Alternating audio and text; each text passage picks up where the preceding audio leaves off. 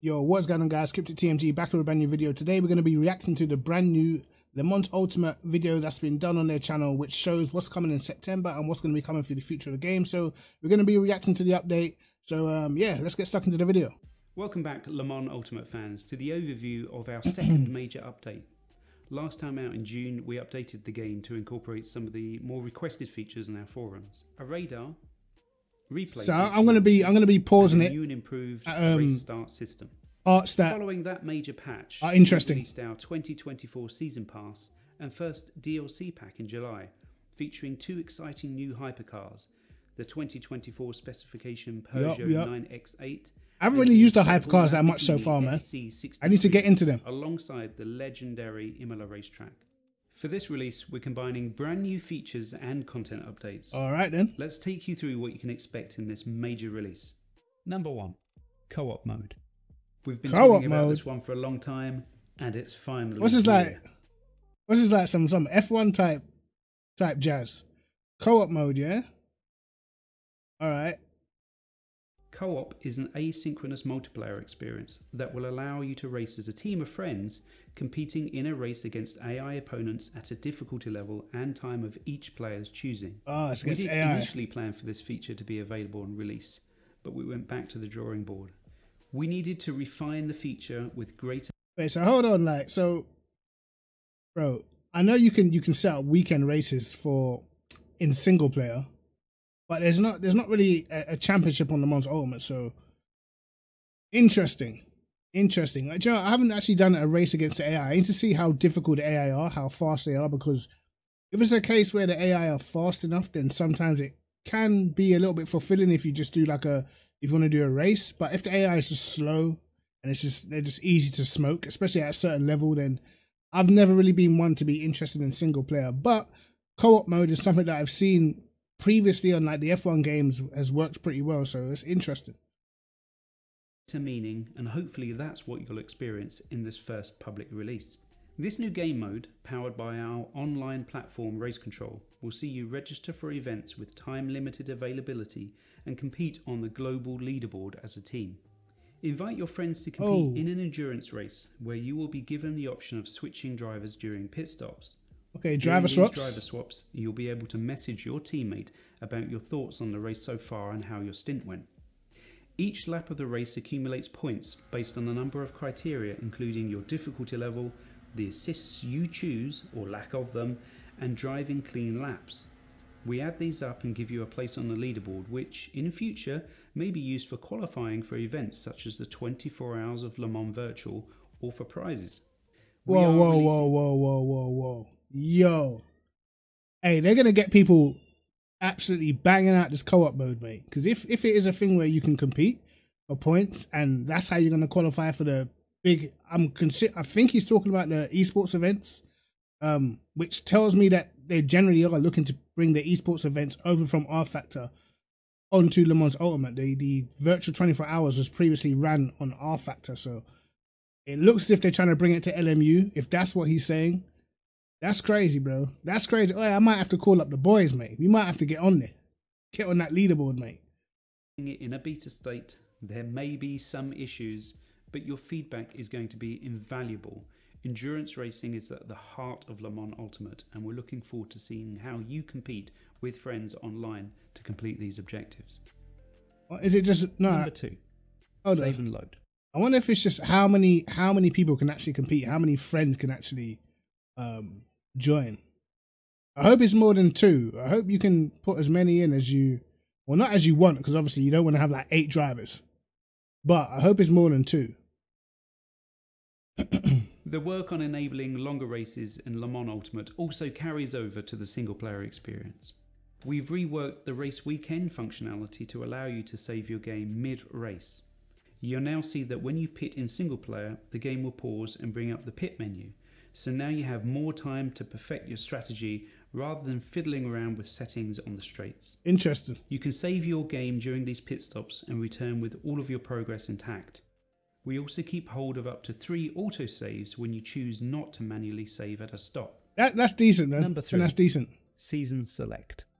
We've introduced a Season Select so that you can choose your opponents from either the 2023 or 2024 season.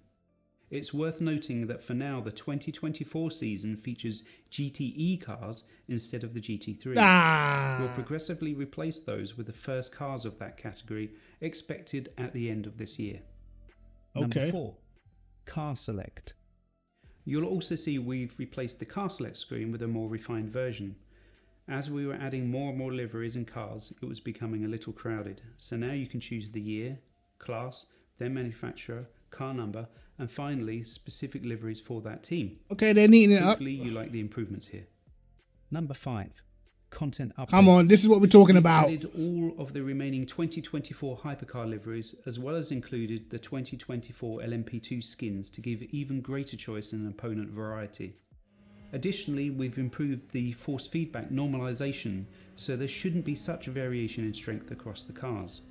Hey, I like that. I like that because I've noticed that in the Mons Ultimate. You jump in different cars, you definitely have to start fiddling with the force feedback, man. Like some cars are just naturally feel heavier on the wheel. Other cars feel like super light. Like for me, whenever I try like the Corvette, you know, I'm always in the GTE. But whenever I try the Corvette, this kind of feels a little bit weird, you know. Even to this day, I haven't really got the feeling that I get driving the Ferrari or the Porsche. It always feels a little bit off to me, so I kind of stay away from that car. Normally, I'm someone who likes to try out all the cars, you know, but I kind of stay away from the Corvette because it just feels a little weird. But if they're going to try and normalize the way how the force feedback feels for all the cars, so you don't have to make too many changes and stuff, then I'm cool with that. Second pack of the 2024 season pass arrives in this release as well. The 2024 Hypercar Grid is now complete with the addition of the incredible sounds of the A424 Alpine LMDH car and the plucky independent entry of the Isotta Fraschini. They've both been built with a lot of... Hey man, I need to start driving these hypercars, bro. From the manufacturers. We can't wait to... Hey, Cota's looking decent. Featuring in Pack 2 is the Circuit of the Americas in Texas, USA. The circuit made its reappearance in the wet calendar just a few weeks ago and adds a dynamic track to the growing roster. Its dynamic track, eh? Climb and drop, the fast-flowing Sector 1 and a technical and challenging Sector 3 will be hard to master. Number 6. Miscellaneous. Of course, there are numerous things that we have refined and improved as well. An example of this is the car seat position save. This is now per car and not global. We've also tweaked the AI so they're more adept at their fuel management logic and it'll also drive slower back to the pits after a session. For more details on all of the tweaks and improvements, make sure you read the full release notes. Alright. What's next? We're working on private servers with our friends at SimGrid. Yo, hold on. Own server through their site or racecontrol.gg, which in time is intended to become a destination for all of your Studio 397 news. Yo, listen, this is what I'm talking about, mate. This is what it needed. Basically, what they're saying is if you're not on SimGrid, or you haven't been on SimGrid or platforms like LFM before, basically, we're going to be getting not just the ranked races that you get on the site. It looks as if they're going to be doing races through SimGrid, which, again, is pretty similar to LFM. All the people out on ACC, you know what I'm talking about? So, yo, this is what builds a community, mate. I'm telling you. This is what this game needed. It's definitely... the future's looking bright, lads. It's looking bright, mate. As well as interacting with your race results, schedules and more. With this, we're really looking forward to seeing leagues start up on the sim. So yes. We'll also be delivering a broadcast overlay alongside this to support those.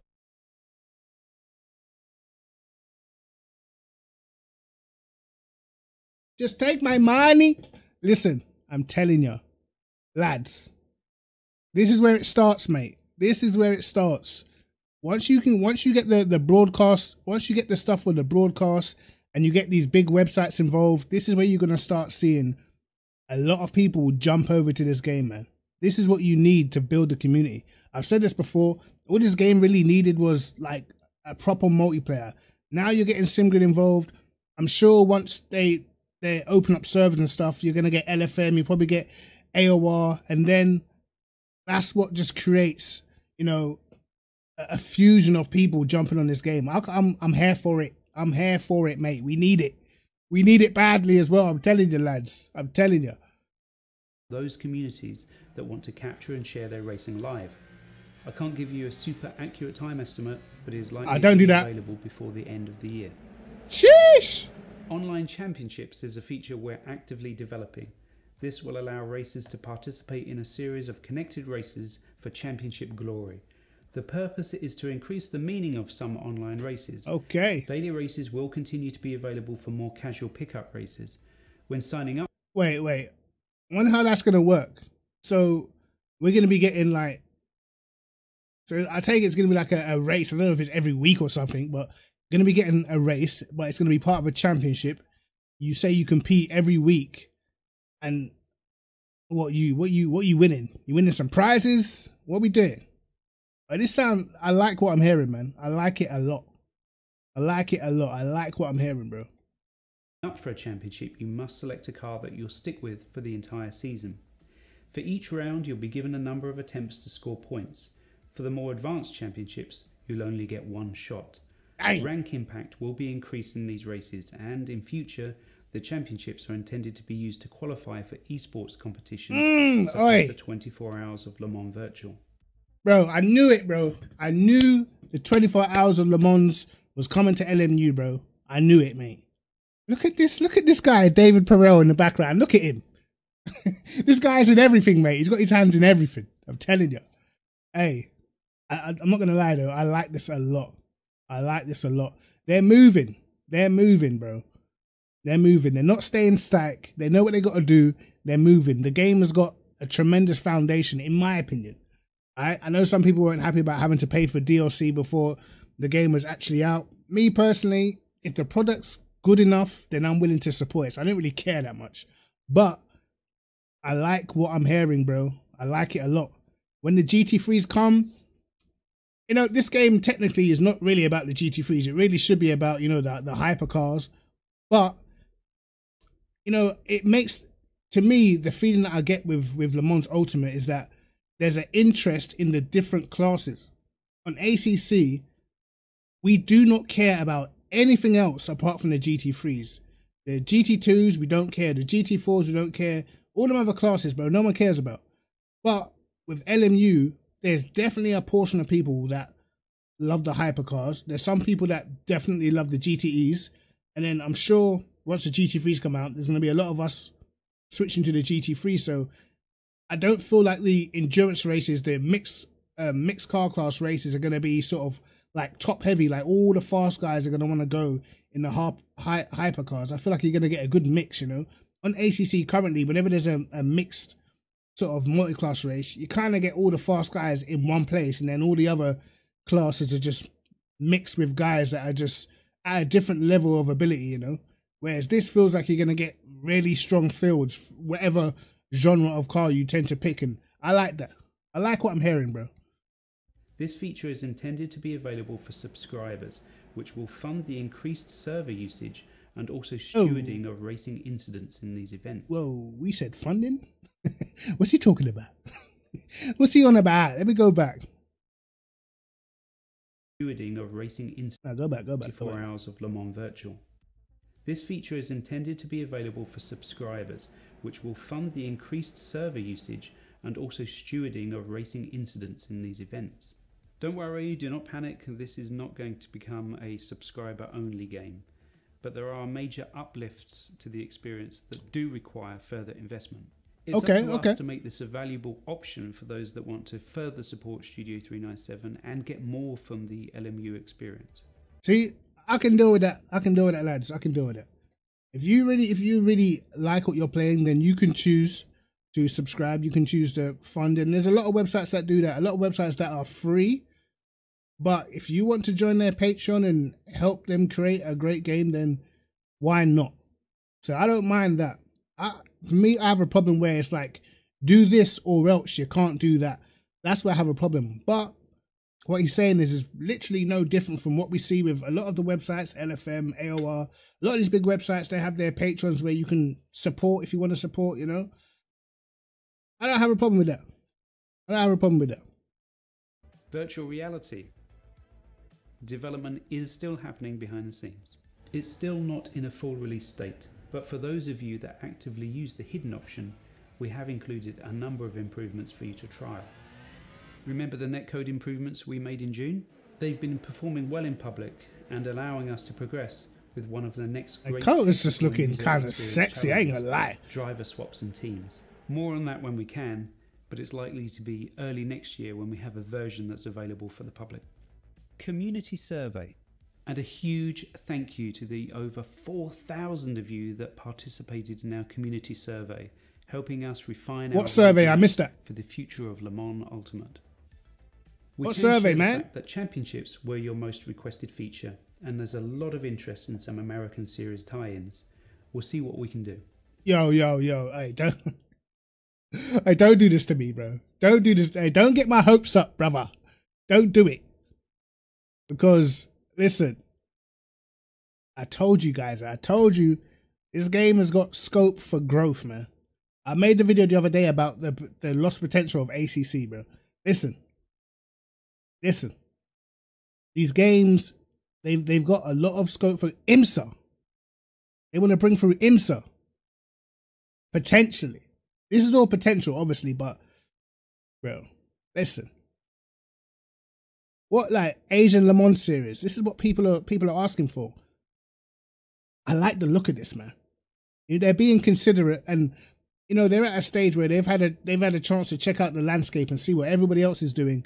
They know what people want, man. It's just up to whether they can deliver it or not, or whether they're gonna create a fan base that wants to support it or not. One thing I will say is, do you remember back in the day, Project Cars, bro? Project Cars was basically like a fan-supported game, and pretty much the things that were possible with for Project Cars was because a lot of people literally supported it. So, hey, listen. Get your wallets out, lads. We're having a good time. It's also heartening to hear how many people want a console version. And this is something we still target, but can't share anything concrete yet. We know our advanced simulation can run on current consoles, and with the recent announce of PlayStation 5 Pro, we have plans to leverage this.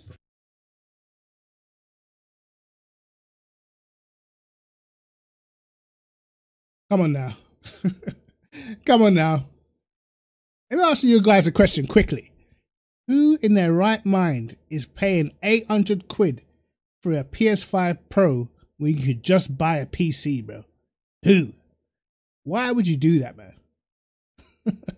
Why would you pay 800 quid for a PS5 Pro when you can buy a PC? Because if you get a PS5 Pro, you still can't, like, go into the software of your will and change stuff. Alright? You can't go into the software of your brakes and change. Like, you can't do nothing. So just why? Don't get their hopes up, man. Don't get their hopes up. I'm telling you. Like, look, I want the guys on console to have fun too. Alright? I want them to have fun as well. But 800 quid for a PS5 Pro is extortion. That is thief. That's a thief right there. I'm telling you, don't do it. Don't do it, mate. If you've got £800 to spare, get yourself a PC. Do not let Sony rip you off, mate. I'm telling you, it's diabolical behavior, bro. Performance in future. But right now our focus is on continuing to develop a solid PC simulation. Pricing changes. Oh. A heads up to those of you still on the fence. We released the game at an introductory price that would be the lowest during early access development. On the 1st of October, to reflect the new features we brought to the game, that will be increased to €35. So you've got a bit of time to jump in after the update before the price goes up. We believe this is still an incredibly accessible price, and our objective is to get as many players into the platform as possible. Thanks again for your support and for your help on this journey. I hope to see you on the track soon. You're welcome. All right. Oh, it looks good.